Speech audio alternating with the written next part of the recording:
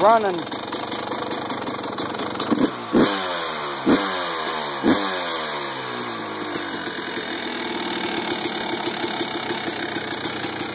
Gotta go do some adjustments, but it's probably gonna stall out from all the oil I have in the cylinder, or maybe not. Running good.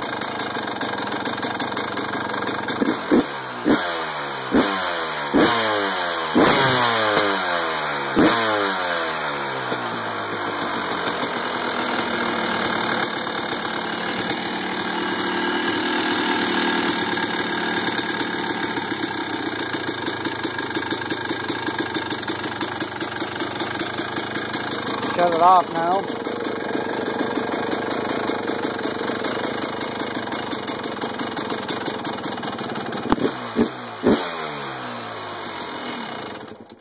Alright. Well, she runs. It's alive. Thank you, honey. I have my wife out here helping me. But yep, new top end.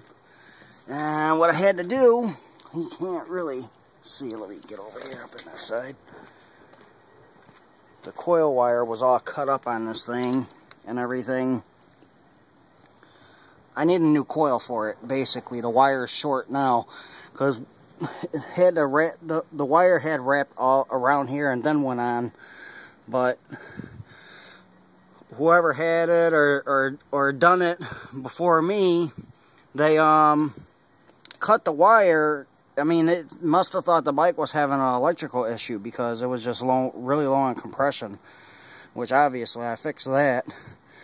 But they cut on a coil wire, put electrical tape and everything around it, and the reading I was getting was like 133 or something like that, when it should have been 6.